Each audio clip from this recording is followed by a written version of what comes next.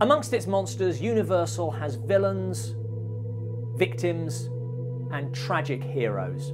But James Whale's The Invisible Man is something else, an anti-hero. He meddled in things men should leave alone. He is a violent psychopath. All a hoax! All a hoax! But he is the character we follow, and we almost want to see him succeed.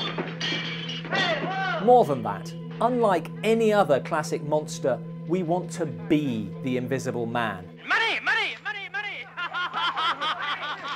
Up and down the city road. Wouldn't everyone like to be invisible for a day? The development of Universal's adaptation of H.G. Wells' The Invisible Man could fill a video in itself. 4 directors were attached before the job went to James Whale, and multiple scripts were written by 13 writers, including John Huston and Preston Sturgis. A lot of these early versions were based more on Philip Wiley's 1931 book, The Murderer Invisible, featuring an invisible octopus and hordes of invisible rats spreading bubonic plague. Ideally, Universal wanted the prestige of Wells' name and the melodrama of Wiley's plot. But since Wells had script approval, it's hard to see why they bothered. Whale himself wrote a treatment when he took over, and then contacted a writer whom he knew and trusted. R.C. Sheriff was in some ways the man to whom Whale owed his career. His stage play, Journey's End, based on his own First World War experiences, made Whale's name as a theatre director and that of his leading man, Colin Clive. Both men came to Hollywood to make the film version, and a year later would write their names into horror history as director and star of Frankenstein. Oh, in the name of God, now I know what it feels like to be God. When Whale hired him to write the screenplay for The Invisible Man, Sheriff's first act was to reread Wells's book, and he would later express surprise that previous writers had moved away from it.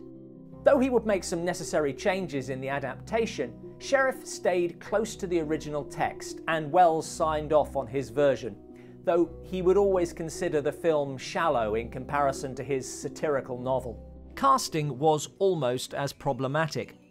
Universal wanted Boris Karloff, their biggest horror star in the wake of Frankenstein and the Mummy, but didn't want him enough to fulfill their contractual obligations to the actor, so Karloff walked. Colin Clive's distinctive voice and theatrical delivery would have been perfect, and the actor was tempted, but preferred to spend some time back home in England. In the end, Whale went with another dramatically voiced stage performer, based on what the actor himself would later describe as the worst screen test in the history of movie making. Like Clive, Claude Rains was a theatre actor, and his test for George Cukor's Bill of Divorcement was uncinematically melodramatic, but it demonstrated his voice, and that was all Whale wanted. I want a room and a fire. That voice had been through much already. Rains had had speech therapy to lose his Cockney accent, stutter, and inability to pronounce his R's.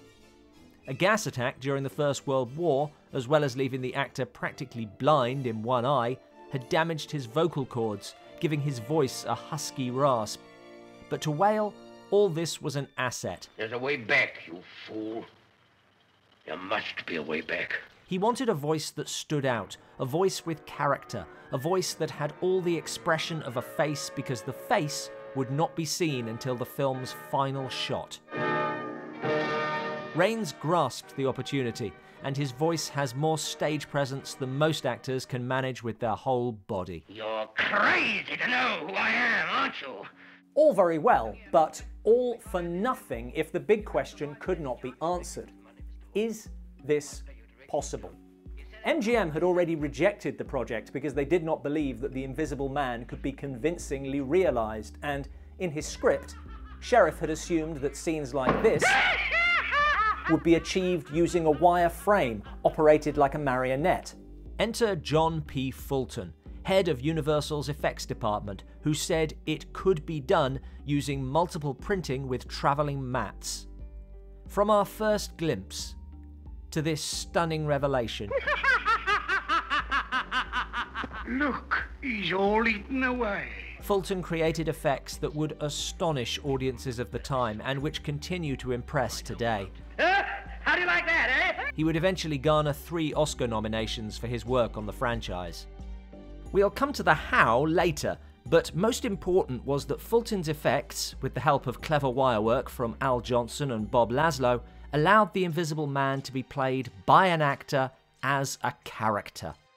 Whale never wanted the audience to just be hearing the voice, so he gave his character things to do, making it difficult for himself, but bringing the character to life and giving a visual presence to Rains' disembodied voice. Oh, it's no good talking like this. Conversely, Rains' voice makes the effects more than a gimmick, the actor's performance coming together with the groundbreaking effects to create one of the most memorable characters in the Universal canon.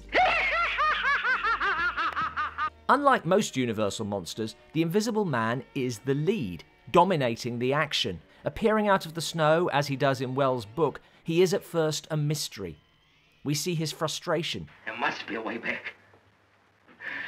God knows there's a way back. And his temper.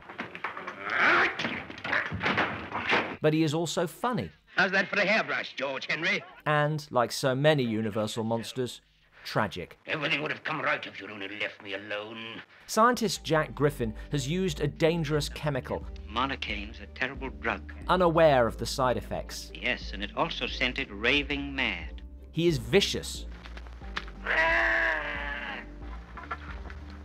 And his plans are maniacal. We'll begin with a reign of terror. A few murders here and there. He achieves a body count of 122, far higher than any other Universal monster. Killed a stupid little policeman, smashed his head in. But listen to the change in him when he hears that his fiancée has arrived. Flora? Why, yes, of course. He sounds genuinely surprised that he forgot about her, perhaps realizing for the first time that something is wrong with him. How could I forget? When he speaks to her, his manner changes. That funny little head I always liked. Until the monocaine starts to reassert itself. I shall offer my secret to the world with all its terrible power. The nations of the world will bid for it, thousands, millions. The nation that wins my secret can sweep the world with invisible armies. Crucially, Rains did not just deliver on the melodramatic villain. Even the moon's frightened of me, frightened to death. He makes us feel for this character and understand that there is a man beneath the bandages. I was so pitifully poor. I had nothing to offer you, Flora. Which does not stop him from being an insidious and horrifying villain. I'm afraid there's going to be a nasty accident in a minute. A very nasty accident. As we've already seen, the Invisible Man's presence is usually announced by footprints, a lit cigarette, or some other piece of business. Thank you, Kemp, for opening the window. This is the first of only 2 times in the whole film when the voice comes out of nowhere and the Invisible Man is truly unseen. Both instances are related to the murder of antagonist Kemp. I think this will do nicely, Kemp. And because these are the only times, it is like icy fingers being drawn down your spine. I went into the police station with you, Kemp. I stood by while you changed into that coat. Beyond the technical and artistic, Whale was a master of horror storytelling. You'll run gently down and through the railings, hit a boulder. Then you'll do a somersault and probably break your arms. Then a grand finish up with a broken neck. Rains' performance was an early indicator of a great career to come, but he is well supported. It was so strange those last few days before he went. So excited and strung up. Gloria Stewart appeared in 3 films for James Whale and would enjoy a late career resurgence after playing Old Rose in James Cameron's Titanic. It was the most erotic moment of my life. And Henry Travers, Jack Griffin's the Invisible Man. who plays Flora's father, would become iconic as Clarence the Angel in Frank Capra's It's a Wonderful Life. AS2, what's that AS2? Angel, second class. The cast was packed with British stage talent imported by Whale to play locals based on the director's childhood in Dudley, most notably Una O'Connor, whose eccentric performance Whale encouraged and to whom the director would leave a bequest in his will. In amongst the ensemble are some blink and you'll miss them roles by recognisable faces. Walter Brennan, It was pulled clean out of me answer. John Carradine, Is that the police? and Frankenstein and Dracula actor Dwight Fry, almost unrecognizable in a straight role. Can you tell us what plans you've got for capturing him? But for all these stellar contributors, The Invisible Man is very much James Whale's film. He's twisted my nose. 1935's The Bride of Frankenstein is generally and deservedly regarded as his greatest achievement, and The Invisible Man has a similar blend of wicked humour and genuine horror presented with technical brilliance. But what might give this film the edge, all these elements are centred on the lead character.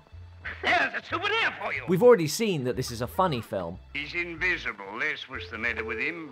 but what really makes us follow Jack Griffin as this terrible yet compelling anti-hero is not so much that he is funny, but that he's having fun. Good morning, Grandfather. How do you do? Much of what he does is nothing to do with his plans for world domination. He's simply enjoying himself. It's hard not to think that some of this is what the mischievous whale might have done himself if he had been invisible. Here we go gathering nuts in May, nuts in May, nuts in May. And it pushes the audience to ask themselves, what would I do? Whoops! The Invisible Man is a rare beast, a wish fulfillment horror. At the time of recording, invisibility remains impossible, but how is it achieved in the film? The wire work is well executed, but no mystery. This'll give them something to write home about. This sort of thing, however, requires some explanation, albeit a greatly simplified one. Scenes were shot without the Invisible Man. He was added later. An actor, either Rains himself or a stand-in, was dressed in black velvet with the character's clothes on top, so tightly bound up that he was working deaf and blind and breathing through a tube inserted up the leg of the black suit. Taking a cue from theatrical black art, the actor would then be filmed in front of a black velvet background, a technique Jim Henson would use over 50 years later in his movie Labyrinth. And this image was then added to the previously shot scene using an optical printer, combining the images. It's the forerunner of modern green screen and all sounds simple, but the lighting had to be matched to what had already been shot. Each shot was executed more than 20 times to be sure they got what they needed, and if the actor's blacked out hand passed in front of his body, then the take was ruined. And consider this scene. Because we can see the Invisible Man's front and back, plus the walls in front of him and behind him in the mirror, this single image combines 4 different pieces of film. And even with all the care taken, close to 64,000 individual frames had to be retouched by hand. For Universal to want to do this again, it had to be worthwhile. The Invisible Man was Universal's most successful film since Frankenstein, but it had to wait until 1940 for a sequel. In the late 30s, under new management and struggling financially, Universal started to reboot and shoot belated sequels to its horror properties. Unlike some of these films, The Invisible Man Returns was given a healthy budget, allowing Fulton to recreate his remarkable effects, and even to go further. In shots like this, from the original, Griffin's head is a wire frame, because otherwise you would not be able to see the bandages on the inside. But now, Fulton actually matted the eye holes so we can see within the head of our new Invisible Man.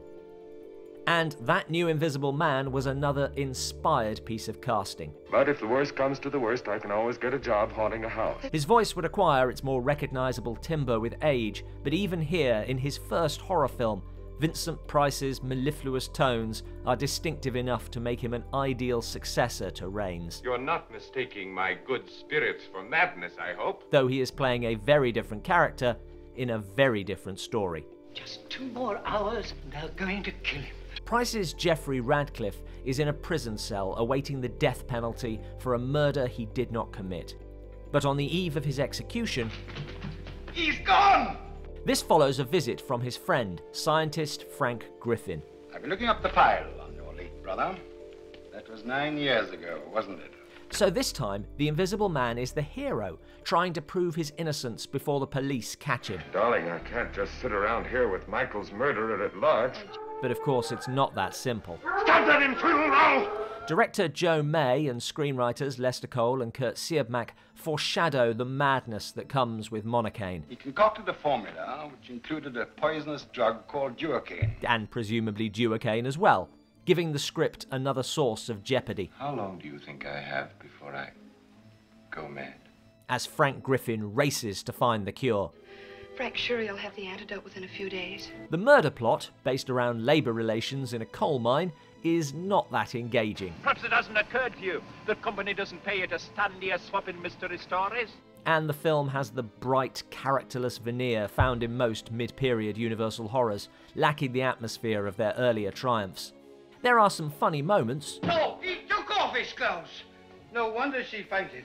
But by making the Invisible Man a hero, we lose much of the first film's twisted sense of fun. But I can't see you. Of course you can't. I'm a ghost. At least initially. Things start to change when Radcliffe is discovered by the police. In fact, I'm sure you'd better stay. This brilliant and totally unexpected moment is unlike any effect in the first film, and is quickly followed by another. By holding these effects back, the film re-energizes partway through as the trapped Radcliffe tries to escape. Though Jack Griffin was similarly surrounded by police, he never seemed under threat like this. It's a stellar sequence, and directly after, the effects of the drug start to show. Power for good, if you're so inclined. Or should you feel perverse, for evil? In the original, we are told Jack Griffin is a good man, made insane by the drug. But here, we get to see the transition, allowing us to feel sympathy for Radcliffe, even as his actions become more violent. Joe May, who directed silent classic Asphalt in Germany, spoke little English, though fortunately Vincent Price could act as interpreter. But the language barrier hasn't stopped him from producing an enjoyable film. You must realize that if the monster murders, the scientist hangs. While it doesn't rise to the heights of Wales' original, and the first half does drag, this is a solid sequel with genuine tension and superior effects work. I really shouldn't. They'll be able to catch me now. While it's true that this Invisible Man is more vanilla than Rains, it's good to see the film not simply retreading old ground. The ending, for instance, consciously references the first film, but goes in a different direction.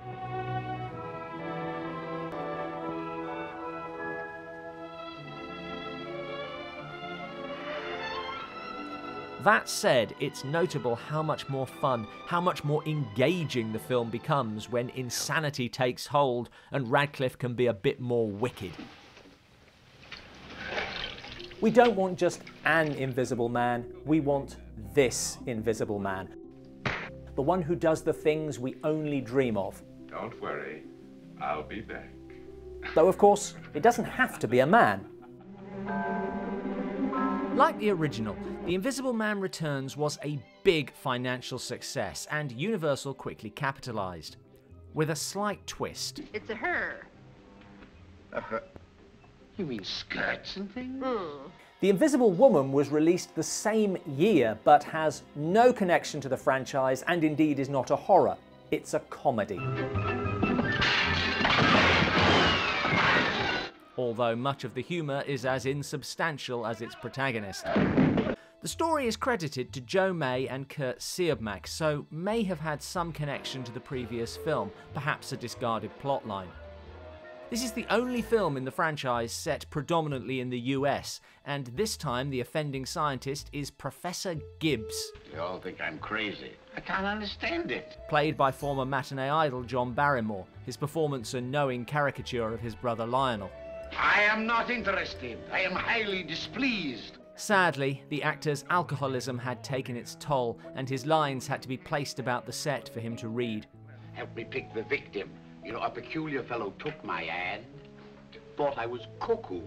The supporting cast also includes Stooge Shemp Howard and Wicked Witch of the West Margaret Hamilton. Well, what is this, Halloween? Although shot as a B picture, the film was given twice the usual B-movie budget, acknowledging that John P. Fulton's effects were the selling point. I really am am invisible. Still, some shots are less well executed than in the past. When the Invisible Woman's hands pass her body, her arms reappear and her shadow can be seen on the wall.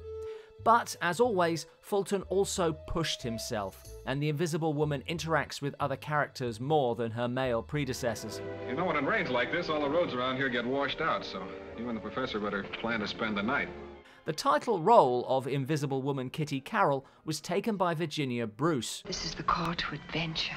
And while you couldn't call the character an anti-hero, she does embody the mischievous spirit of the Invisible Man. What would you do if you could completely disappear? Independent and impulsive, the first thing she does after the experiment is run away to get revenge on her jerk of a boss. If a girl's late, you fine her. If a girl's got a cold, you fire her. Before trashing her place of work. And there's no suggestion in this film that the serum makes you crazy. This is just a woman kicking back at the world. Which for 1940 is pretty impressive. At the end, she's the one who saves the day. I don't know my own strength. Taking out her captors single-handed. Although you still couldn't call it progressive. Sure, any girl that become invisible can't be very easy on the eye. And at least part of the reason this was made was the opportunity for some light titillation that the censors couldn't object to because you don't really see anything. There. It sells the idea of nudity. We'll have to get her to bed. Okay, let me. I forgot she's... Yeah, she certainly is. The Invisible Woman is a pretty bad film. Not funny enough to be a comedy. What did I... Something has gone wrong, I think. Not even trying to be anything else. Flying cats! Meow, meow. Sure, I can fly. Here, catch 'em. But Invisible Man films live and die on their central character, and for all the film's faults, Kitty Carroll does capture what we love about the Invisible Man, the playfulness and wish fulfillment. Now I know what I'd do. I'd kick him right in the pants.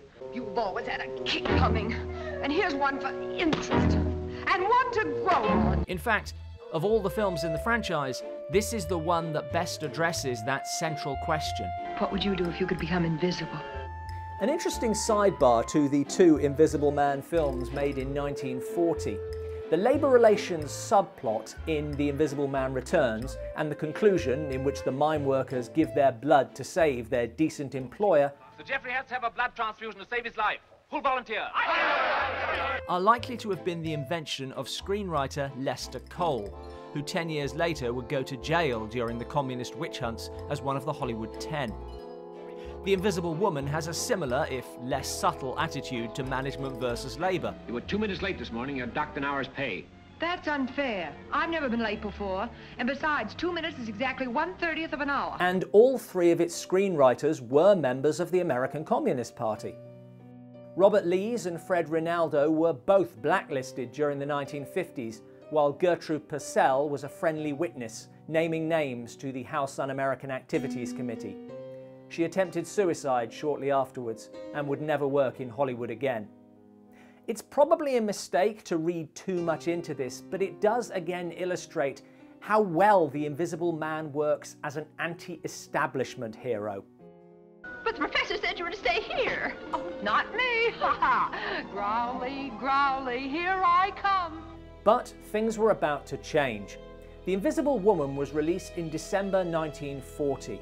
1 year later, Pearl Harbor was attacked. America entered the Second World War, and Hollywood was quick to turn its product to patriotic purpose, blurring the line between propaganda and entertainment in films like Alfred Hitchcock's Saboteur. Most Universal horror did not lend itself to such stories, but The Invisible Man seemed tailor-made for it. Invisible Agent, the second proper sequel, came out in 1942 and starts strongly. What did he say? Oh, Oregon State plays Duke University football in a Rose Bowl. An incident of great national importance. As well as establishing the character's un-American disinterest in the Rose Bowl, this line also dated the film for contemporary viewers, placing it just before Pearl Harbor. These men are here to meet John Hall's Frank Raymond, who changed his name from Griffin when he moved to the US to put his family history behind him. All we want to buy is your father's formula, or Was it your uncle who discovered it? No, it was his grandfather, Frank Griffin. Jack Griffin, actually, but we'll let that pass. These spies from the Axis powers will go to any lengths to get the invisibility formula.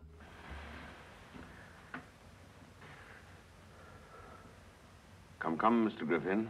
While there is still time... It's a tense and genuinely disturbing scene.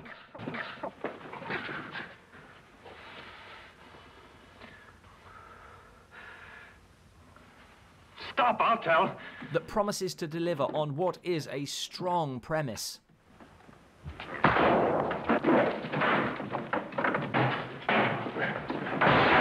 Escaping, Raymond is recruited by his own government, his initial reluctance won over by the Japanese attack.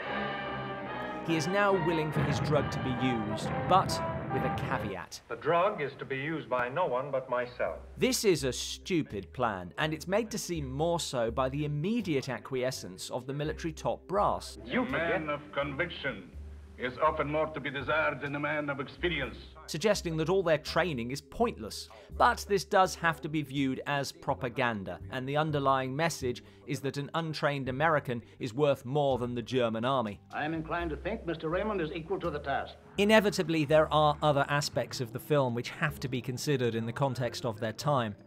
I can't tell you Japs apart. Well, this one is Peter Lorre, the only German actor in a film set mostly in Germany, and he's playing a Japanese baron. As the rising sun never sets, so her servants never sleep. Another issue films of this era share is the desire to make the Germans simultaneously devious. That is the common chatter of a man poisoned by the ideology of a decadent democracy. And incompetent. I don't know, but watch it! To make them dangerous adversaries. Oh! What's this? Who will nevertheless be easy to beat. These problems are common in movies of the time, but Invisible Agent has issues of its own. Raymond is in Germany to discover the details of an attack on the US, making contact with double agent Maria, played by Ilona Massey, who has arranged dinner with a German commander to get the information. He's ordered an attack upon the United States. But her attempts are ruined by Raymond playing tricks on Oberst Heiser. After all, there's such a thing as carrying loyalty too far. Until the German leaves in a huff. This is an insult to the entire Nazi party. Mocking the Nazis got a big audience reaction in 1942, but he has torpedoed his mission. A whole year's work destroyed in a few minutes. These childish pranks give away his presence to Gestapo Gruppenführer Stauffer. I really don't know what happened, sir. The food seemed to creep up on me. Really? For the first time you interest me. Worse still... A number on Gartenstrasse has just called Miss Sorensen's house. Raymond makes a phone call that gives away one of his contacts, who is then tortured. You've broken my fingers. Of course, there should be a reason for this. Are you insane? Sadly not. In this film, the drug doesn't lead to insanity. It's another concession to propaganda. An American hero can't be going mad in wartime. But it's a shame because, as well as excusing the Invisible Man's behaviour, an Allied agent going insane on a mission would have made a more interesting film, albeit a less inspiring one. Are we going to have to resort to force? Oh, I see. German logic. But even the patriotic message is weak because most of what the Invisible Man does is fix his own errors. You have messed up everything. Maria would have got the information without him. At the end, Maria saves him.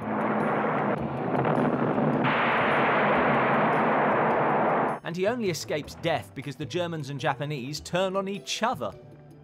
John P. Fulton's effects once again tread impressive new ground, not least in giving the title character a face made of cold cream.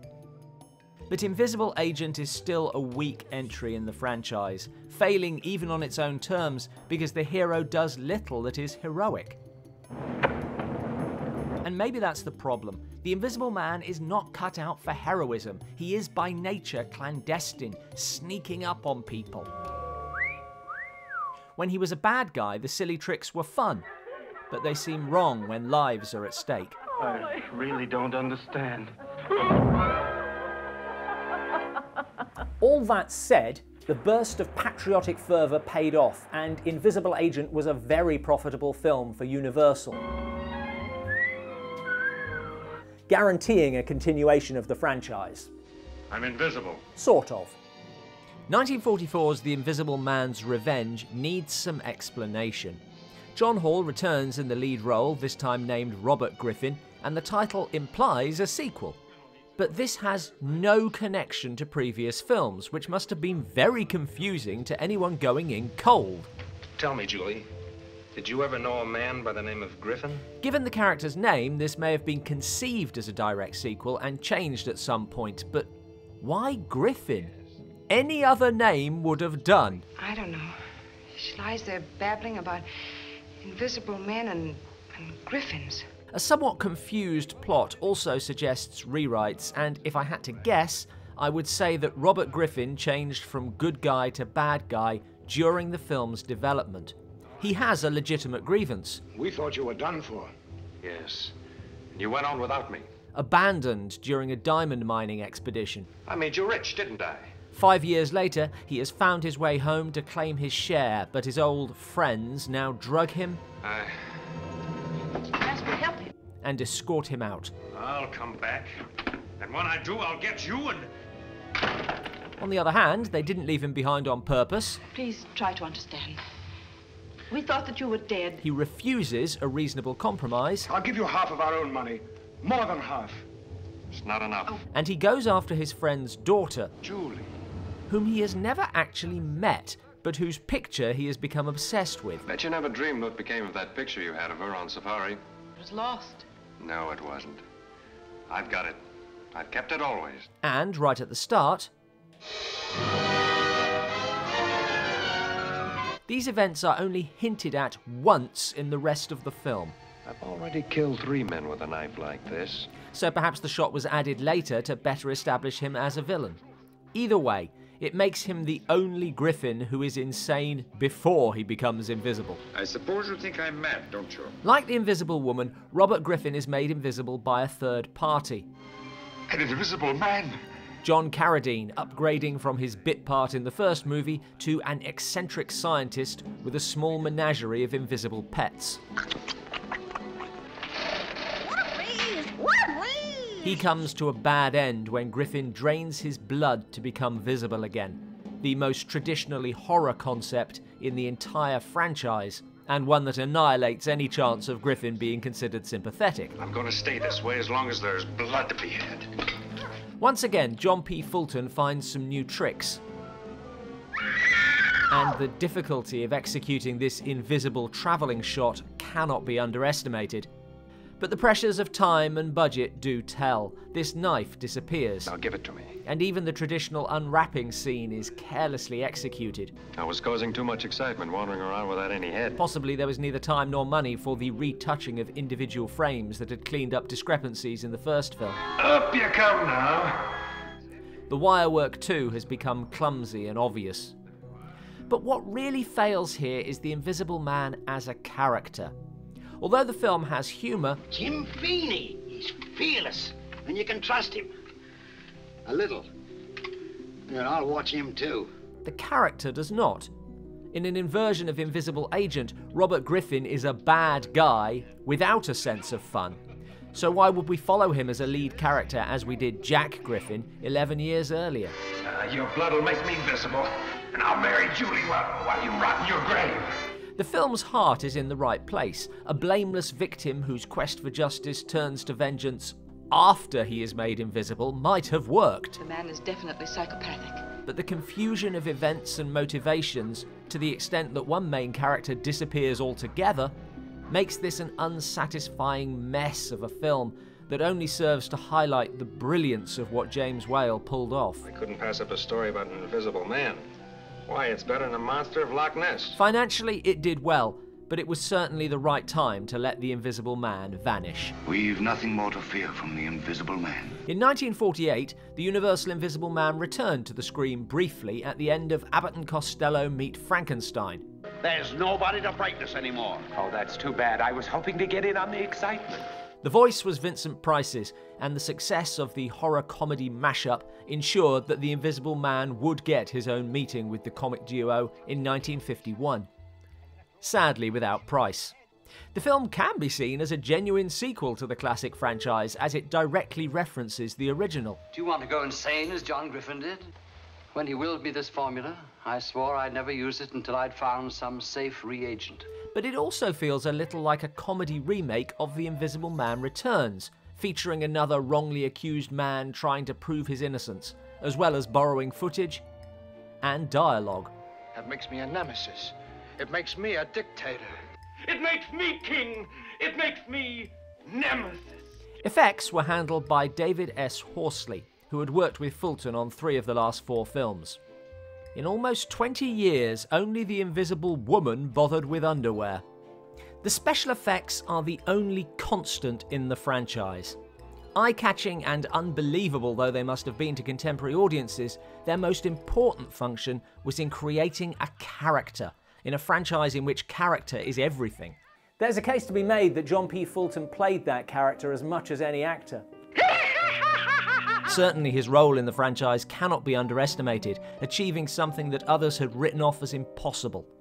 In addition to the Invisible Man, Fulton, who was nicknamed the Doctor, worked on a large chunk of Universal's classic horror output, a handful of Hitchcock films including Vertigo, and won Oscars for his work on The Ten Commandments and Wonder Man. In 1966, while in Spain working on the Battle of Britain, he contracted a rare infection and died, aged just 63. Despite a career spanning over 250 films, it is the Invisible Man and the groundbreaking techniques he used that are his lasting legacy. But if Fulton got there first, others were swift to follow. In 1949, the character appeared in Japanese film The Invisible Man Appears, courtesy of special effects giant Eiji Tsuburaya. Through the decades, Invisible Men have been seen, so to speak, in Mexico, Germany, Italy, France, India, and of course his home nation in, among others, the optimistically titled TV series H.G. Wells' The Invisible Man. He's been in B-movies, 3D movies, family comedies, thrillers, and, let's be honest, quite a lot of movies with adult content. And while few of these are related to the original film or the book, they all draw on that legacy, and their central theme remains irresistible to this day, whether in Harry Potter's cloak or the boy's translucent. There is something tantalizing about invisibility. That combination of wish fulfillment and the knowledge that you can't be caught, the ability to act with impunity. Power to rule, to make the world grovel at my feet. It brings out the worst in characters, but also allows us a frisson of, I wish I could do that. This is what creates the anti-hero, the evil character whom we follow despite their actions, and at their best, invisible characters walk that line. Few, if any, have walked it as adeptly as Jack Griffin, as created by H.G. Wells and R.C. Sheriff, by Claude Rains and John P. Fulton, and of course by James Whale, who put so much of himself into his outsider characters. Here we go gathering nuts in May, nuts in May, nuts in May. Here we go gathering nuts in May on a cold and frosty morning. All other adaptations walk in the long shadow of a character who doesn't cast one.